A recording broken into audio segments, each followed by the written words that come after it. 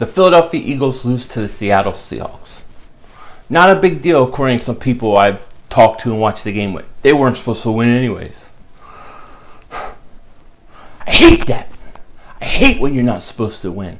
I hate when everybody knows you're going to lose and you haven't even played the game yet. I hate it. I want a team that can win every game, every week, come out and play. Not this team. This team stinks.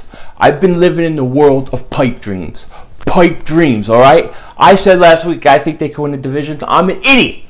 They can't win the division. They can't win a wild card. They stink. Yeah, they win. They go undefeated at home, all that stuff. But right now, I'm disgusted because this is a team that has players that stink. I like the young quarterback, but we got to build this whole offense around him. I mean, almost everybody's got to go. All right?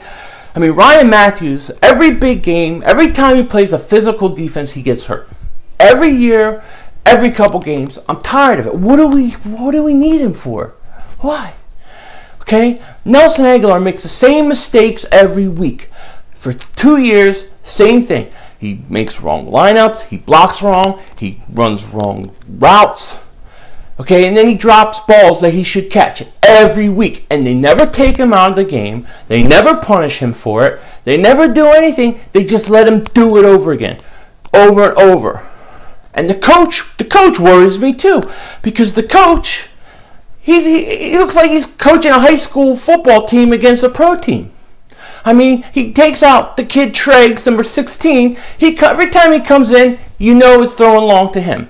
The only guy for 3 weeks they throw long to is Treggs. Why? I mean, you don't think Seattle knows as when he comes in the game at the 1 yard line that you're going to fake and maybe go long to him because that's all he does? And then Wentz throws in a double coverage, which was a stupid pass, but he's a rookie. But what I don't like is why would you bring him in to go long when he's the only one to go long? Switch it up. You don't do that. This team stinks, all right? And I'm sorry, Eagle fans. I love you, but they really pissed me off. Now, next week, we got a chance against Green Bay. We're at home. We don't lose at home.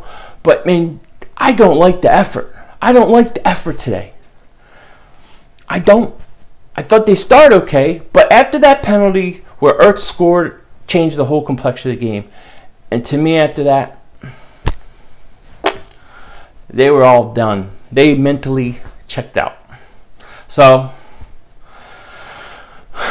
we keep fighting next week.